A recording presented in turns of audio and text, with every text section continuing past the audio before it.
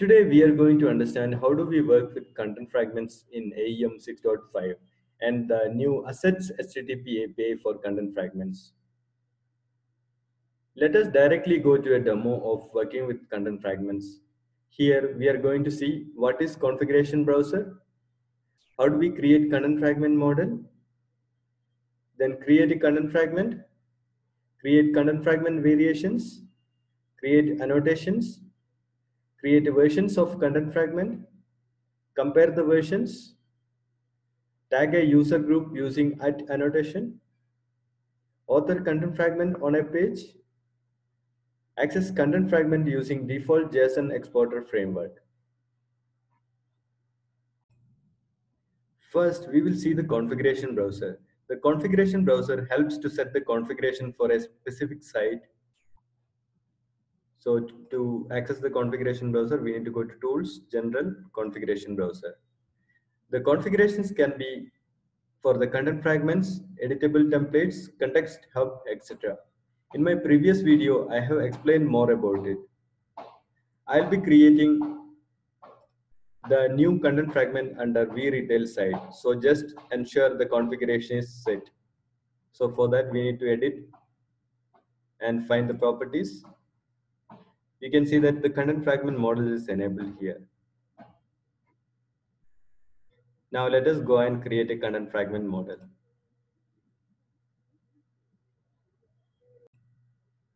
The content fragment model can be created through Tools, Assets, Content Fragment Models.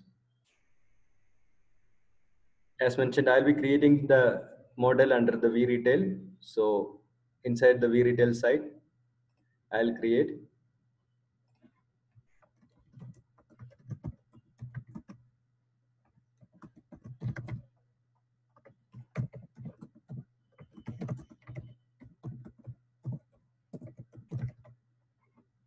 Click on Create.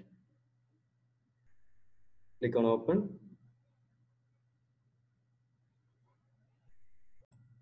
Here we have data types. You can drag and drop the data types.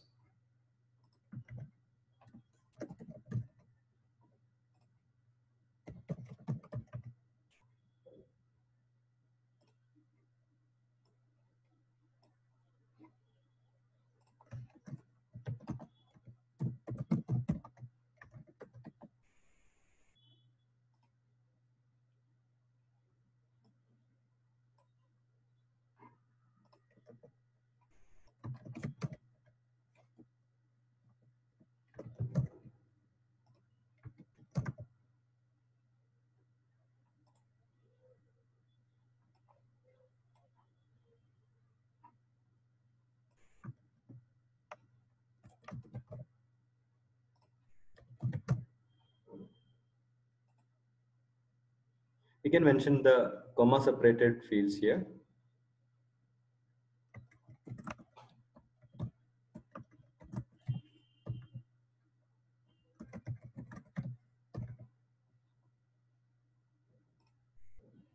Once the content fragment model is ready, I'll click on Save. We have the newly created content fragment model ready. So let us go and create a content fragment from this model. For that, we need to go to Assets, Files,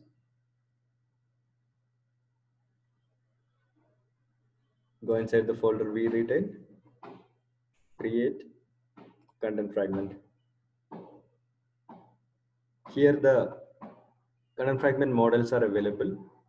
I have created the my sample content fragment model. I'll select this as a template.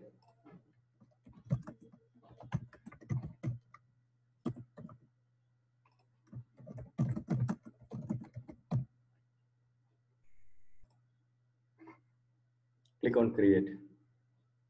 I'll click on Open.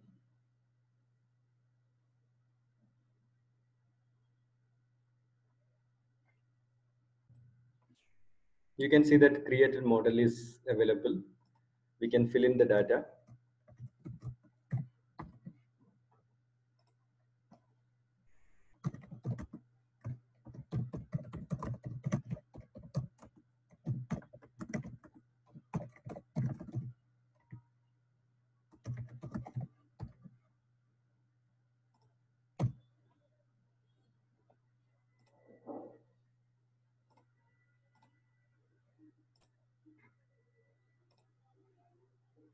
I have saved the master variation for AEM 6.5. Let me go and update it again.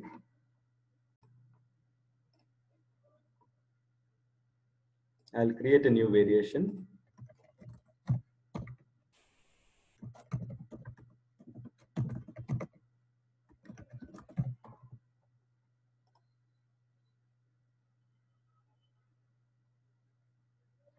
For the version 6.4, I will update the content.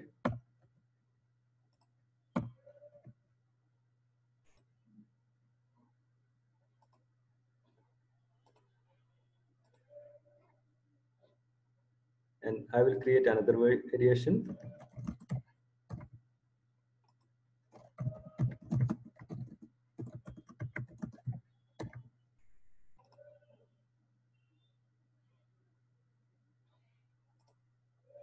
Let me update the content here for the AEM 6.3 version.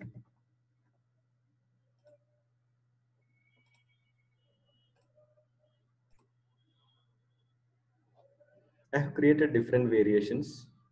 We also have the metadata option here. If any tags needs to be updated, we can add it. We can upload image. We can associate the content by clicking the associate content. We have the lightbox as of now as default. Associate content helps us to link a collection of assets with the current content fragment. We have annotation option.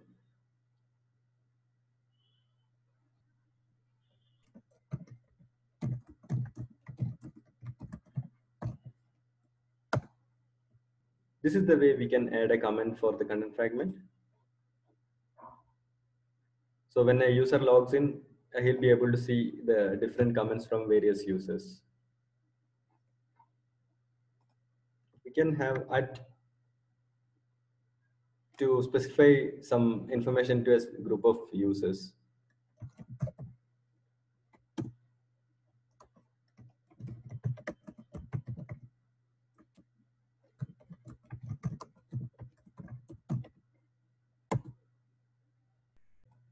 So remember, the first one was added as a comment, and the second one was created to inform a specific group of people. We have options. Once we select this, we have options to delete this too. Another way of adding annotations.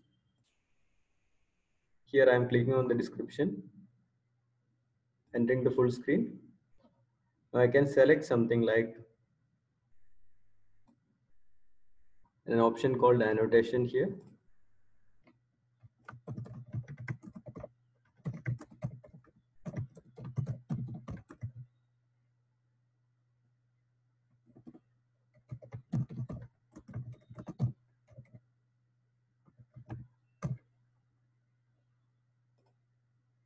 You can see that the annotated text is highlighted.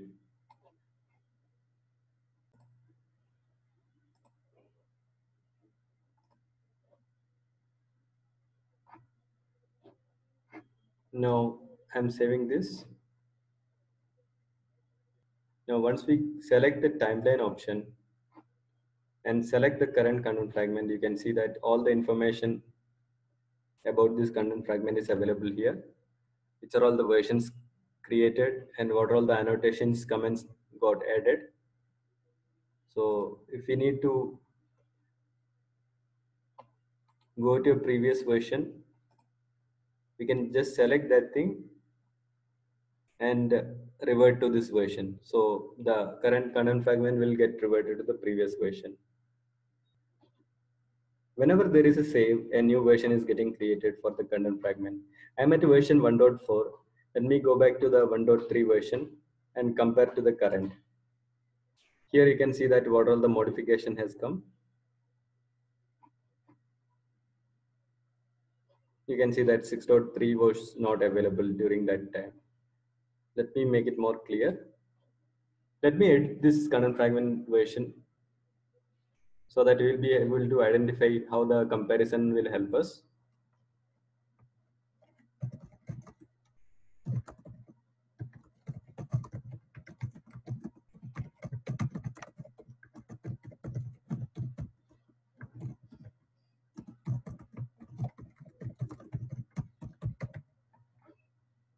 Save it.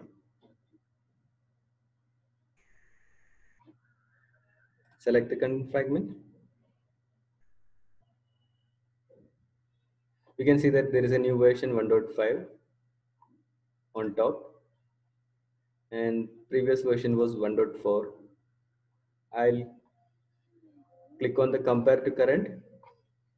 You can see that the highlighted text here, this is newly added. This way, the compare version helps us to understand the newly added changes in content fragments. We have the content fragment ready. Let us go and author it on a page.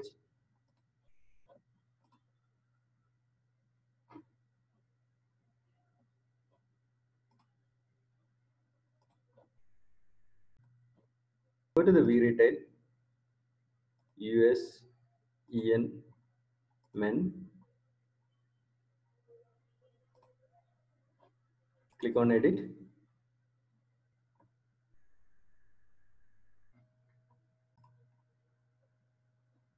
Let me add a content fragment here. Configure it. To select the content fragment which I had created, it's under V-Retail.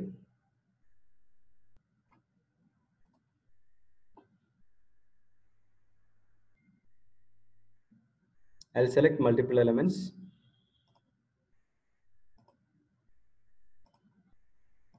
and add everything.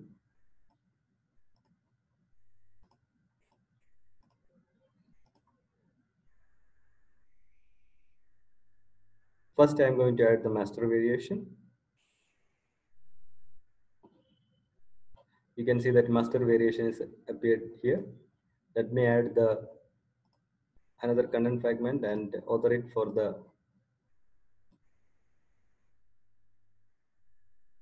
same content fragment. Now let me configure it.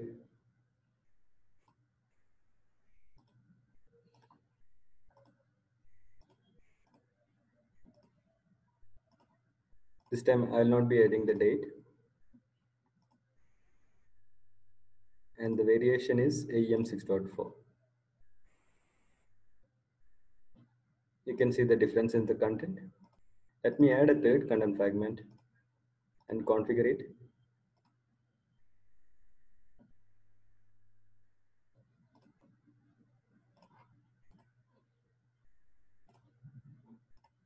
I'll add title,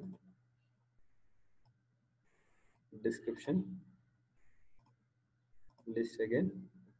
Then I'm going to select the variation AEM 6.3. Now, if we go to the preview mode, you can see that the content fragments are appearing on the page. How do we export this content fragment in a JSON format? For that, we need to use the URL.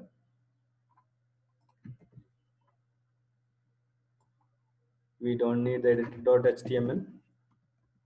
And after men, we need to add model.json.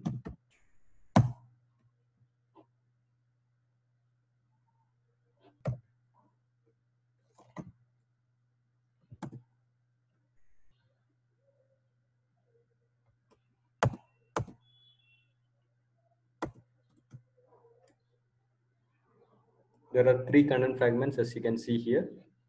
So how do we access this content fragment? For that, let us go to CRXV.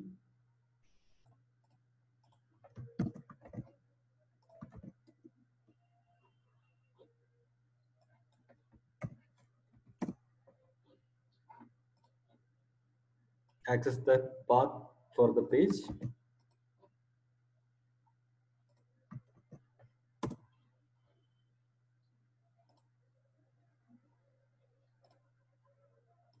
We have root. We have responsive grid. Under that, you can see that there are 3 content fragments. To access the first one, we need to get the path for this. And similar way, a new path to be added here.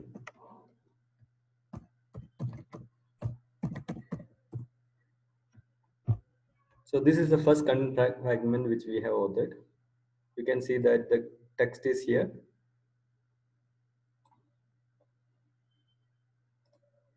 For AEM 6.5, value is AEM 6.5,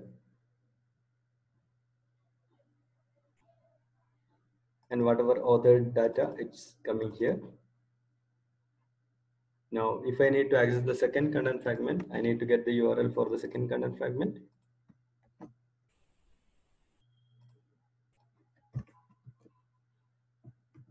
Append till model.json.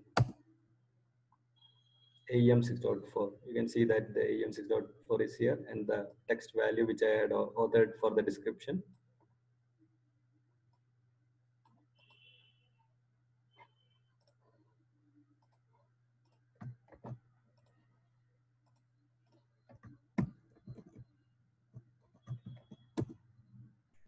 And the third content fragment, which is having value AEM 6.3. The text, this content fragment gives an overview of AEM 6.3.